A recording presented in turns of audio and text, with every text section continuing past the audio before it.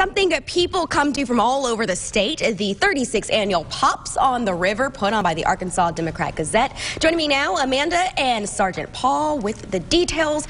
We'll get to why I'm wearing this in just a little bit, but first, let's talk about this event going on. I'm new to Arkansas, so tell me about it. Gosh, yes. So your first Pops on the River, yes. 36 years. They've been doing it down at the River Market. It's the greatest fireworks show, free festival. We're also going to have food trucks, kids activities at the pavilion, and one of our sponsors, though, of the fireworks, bringing you that show, is the Arkansas Game and Fish Commission. Okay. And one of the messages that they want to share is some lifeboat safety and life jacket safety. With 4th of July, that's important. Yes, exactly. Yes. And we do have people that go out on the river and watch the fireworks during Pops out there. So that kind of safety is important to think about so you can enjoy the show safely. All right, so what are some safety tips you have for people? So yeah, going into the 4th of July weekend, it's one of the busiest boating weekends of the year in Arkansas. Life jackets are key. Life jackets are huge. This is a very basic life jacket you're wearing. It doesn't take any, just a simple life jacket like this can save a life.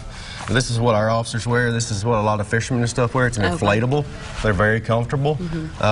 We forget we have them on sometimes. I know, that's very light compared. I can't forget I have this on, yeah. All different kinds, but life jackets are key. We want to remind folks that, you know, kids 12 and under have to have their life jacket on at all times. But we encourage all ages to wear their life jackets for sure.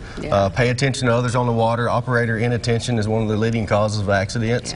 Doesn't take but a second out there to you lose your attention, and then something bad can happen. And so you don't want a tragedy on the 4th of July, that's for sure. No, ma'am. Yeah. All right, so what else do people need to know about Pops on the River? Well, it starts at 3, and it goes until the fireworks are over about 9:30, 10. And then, of course, the big finale with Arkansas Symphony Orchestra at the end with the fireworks.